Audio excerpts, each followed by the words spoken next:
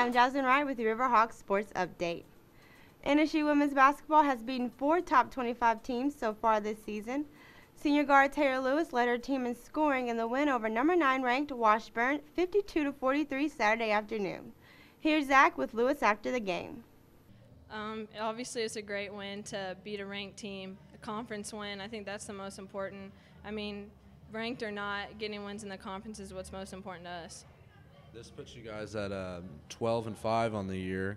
You got a big game coming up this Wednesday night here at home against your arch rival, Pitt State. Tell me a little bit about what you're doing to prepare for them. Coach will just prepare us, give us the game plan. We'll do what we need to do as a team. We won't so much worry about what they're going to do. Coach will give us what we need to do, and we'll go out there and try and get a win. All right, Pitt State took you guys out last year here at this court in the regional tournament. What are you looking to get revenge, or tell me what you think about Pitt State? I think there's a little bit of revenge there. I mean, we've kind of got a little rivalry going. Obviously, we want to make up for that. We don't want to have that as our last memory. And, you know, especially me and Tasha and Sarah, our senior year, obviously it would be great to go and get a win against them. The Lady Hawks defeated number 18 ranked Pitt State Wednesday night. These two teams met 3 times last year, and the Gorillas put NSU out of the NCAA tournament in the second round. This win was a sweet victory as the Lady Hawks finished off the Gorillas 65-50. Senior guard Tasha Tyler led the team in scoring with 19 points. Here's what she had to say after the game. So Tasha, how does it feel to beat Pitt State?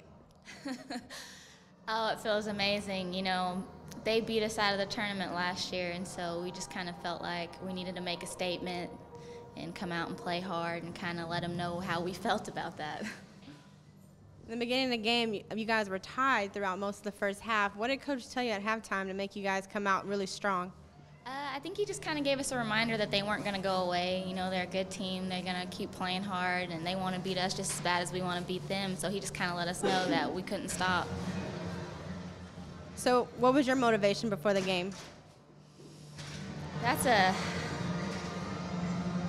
don't know. I have a lot of motivations. You know, it's my senior year. I want to try to play and make every minute count. I wanted to, you know, like I said, come out and make a statement against Pitt, and we love playing in our home gym. It's just, you know, the last few games in Jack Dobbins, there's a lot of motivation going on.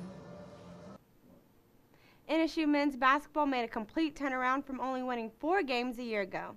The Hawks added to their winning record 13-4 Wednesday night after defeating Pitt State 64-62 with a layup from junior guard Brighton Hobbs with 6.6 seconds left to play.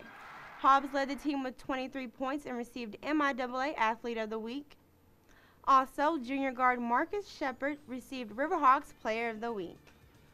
NSU baseball was selected to finish 11th in the MIAA preseason poll, and women's softball were picked 9th.